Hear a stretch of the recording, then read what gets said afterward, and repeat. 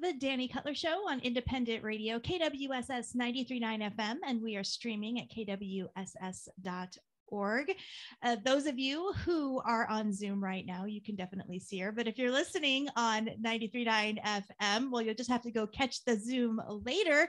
I have got one of the members of Cahokia in downtown Phoenix on Roosevelt Road with me. This is Eunique Yazzie. I'm so excited to speak with her. Good afternoon. Good afternoon. How I'm are you? glad to be here. Oh, I'm so glad to be speaking with you. And I'm really glad that Indie Film Fest has brought us together because I've heard so many great things about Cahokia. So when Maddie was like, do an interview, I was like, yes, we're going to do an interview. No, I love it. I like meeting the connectors of downtown Phoenix. He's definitely one of those, him and PETA. Oh, both of them, wonderful people and just so invested in our community and in Phoenix. And just much love for both of them, for sure. We will get to Indie Film Fest and the connection there in just a little bit, but I'm not sure. I mean, you're right there on Roosevelt Row. A lot of people, I'm sure, drive by and don't even realize it's there unless they're walking around on a first Friday. So tell me, Eunique, what is Cahokia? Yeah, so Cahokia, well, I'll start with the name. Cahokia was a real place and time. It's a pre-colonial city that existed between in the Illinois area and slowly into the mound culture area. But basically, it was a place where Indigenous people would gather to innovate, cultivate, and share ideas. And they would come from all different regions of Turtle Island. And Turtle Island is just another way that we talk about the North American continent, which includes anywhere from Mexico down below to South America, all the way up to Canada and further up. So Indigenous people would come, they would bring their goods to trade, all of their knowledge that they had kind of created for their communities, and they would share.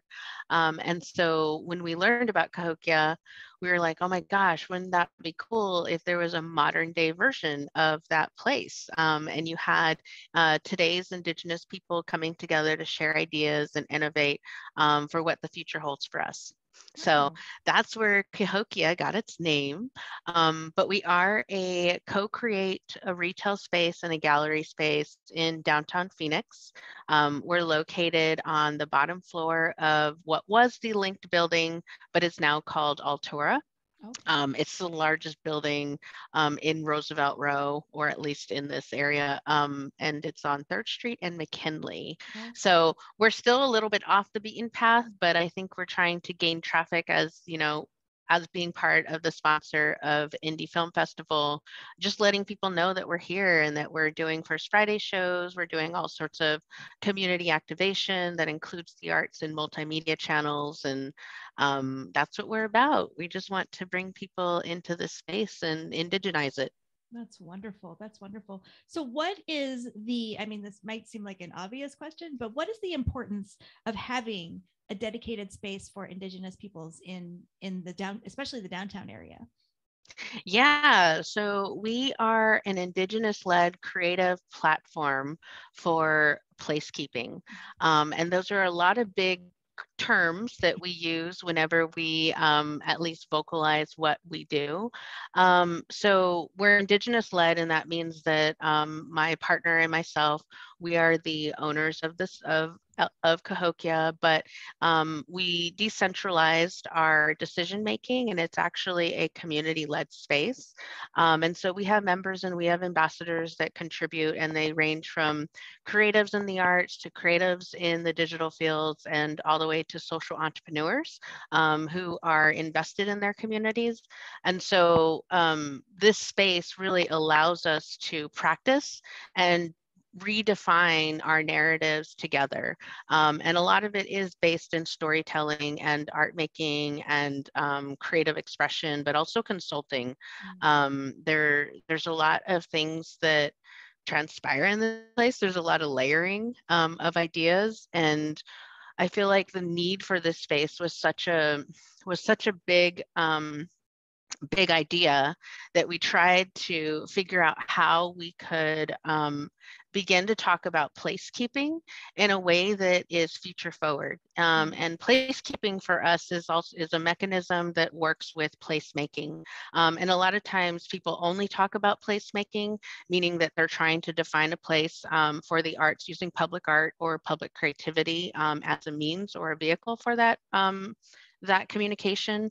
And so like you do it in parks, you do it in, walls. That's why you have walls, and then you have sculptures, along the road. And so people really try and keep the memories alive with art or with those storytelling mechanisms.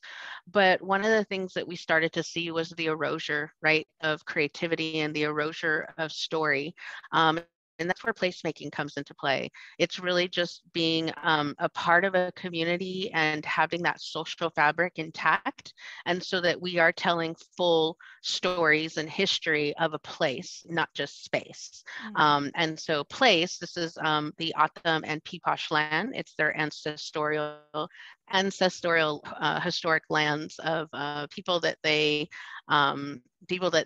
pretty much came from and their relatives in the distant past. So for us to be here, it's just redefining what that narrative is and just saying like, look, even though we were removed and we were moved into reservations and all over Arizona, we want to define a space here that allows us to talk about our story and allows us to visualize our story and amplify it in the ways that we want. Nice. That's fascinating. Can you give a little more specific example of, like, if somebody were to come in the space, and what is one example of what they would use Cahokia for specifically, if that makes sense? Yeah. So Cahokia is one of the first co-create and gallery spaces that have been built in downtown Phoenix for the last 10 years, maybe more. We're the first tenants of this space. It was built for galleries, so it already came prefabricated with the track lighting and the railing on the side to kind of hang larger pieces.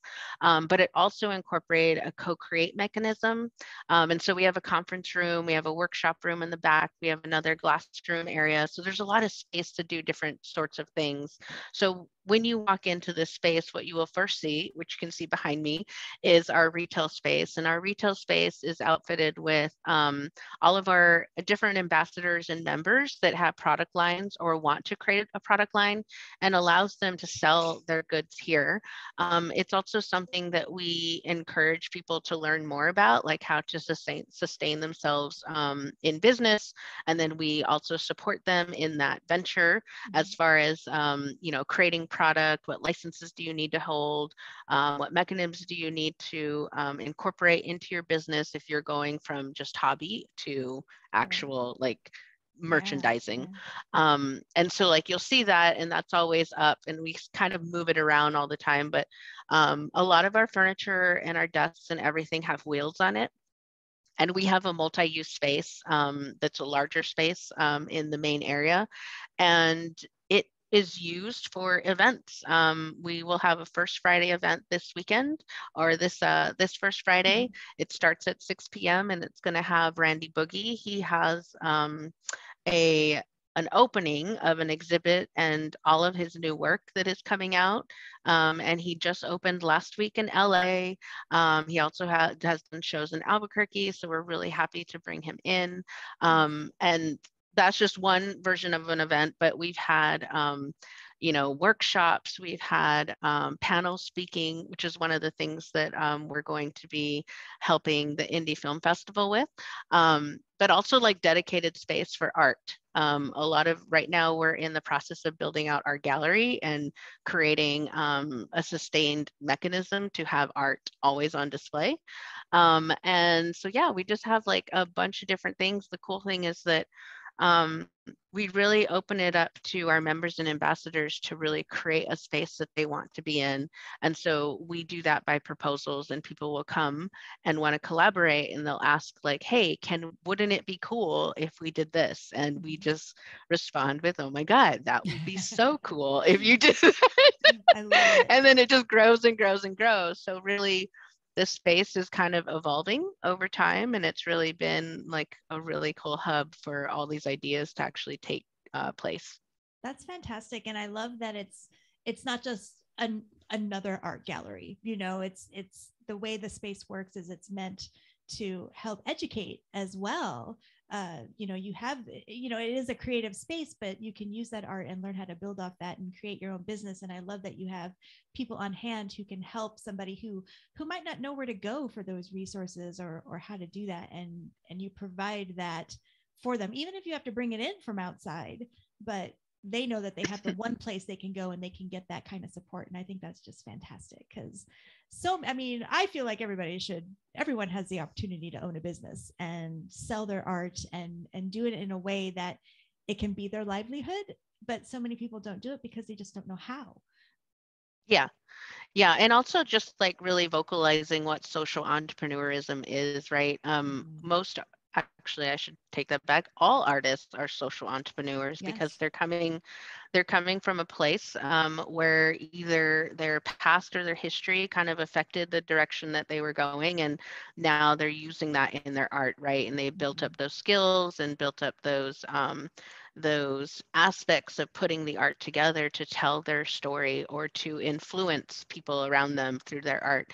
And so social entrepreneurism is like that vehicle to kind of talk about all these ways that we can either skill share, or that we can highlight other people's work, or that we can amplify people's work.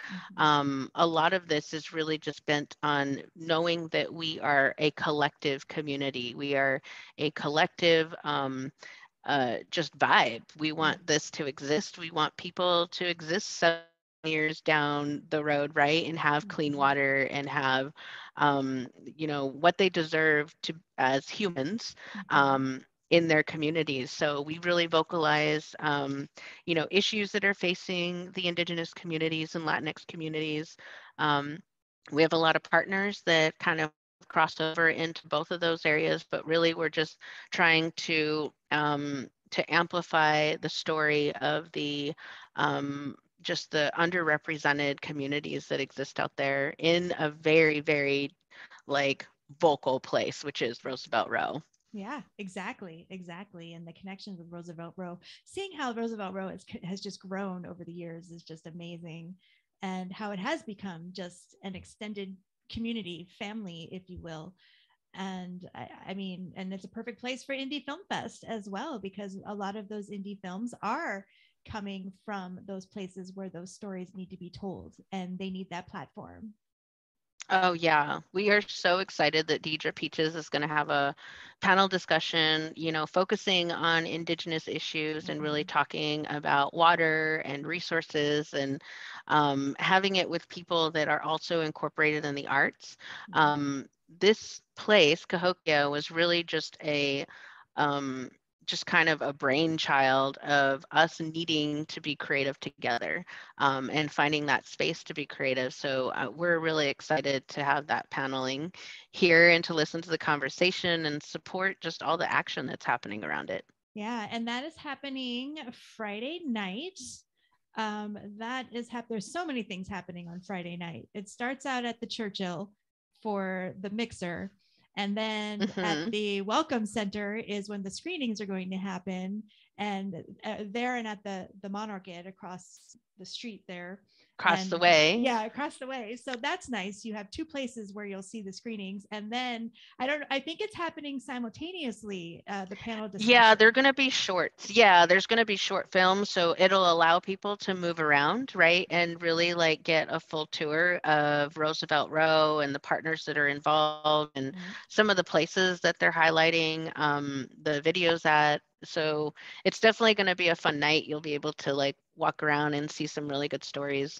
Our discussion starts at 8 p.m. So wonderful. Be there. Yeah, no, I think it's fantastic. I'm going to try and sneak away because KWSS will be out there for the screenings as well. Yeah, on the Roosevelt Row side. So I'll definitely have to come sneak away and check out one of the panels. So that is happening Friday, the February 11th during the Indie Film Festival.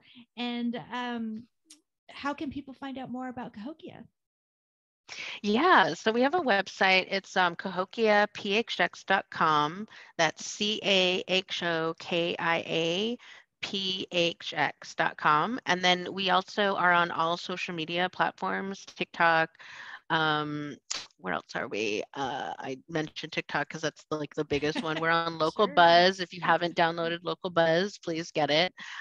We are also on Instagram, Facebook, LinkedIn, and we've just Everywhere. kind of like, yeah, we outreach, but you can follow us on Cahokia PHX as well. Wonderful. Well, Eunique, thank you so much for spending some time with me. And I can't wait to see you at Indie Film Fest. Yeah, thank you for the great Of conversation. course. Thank you.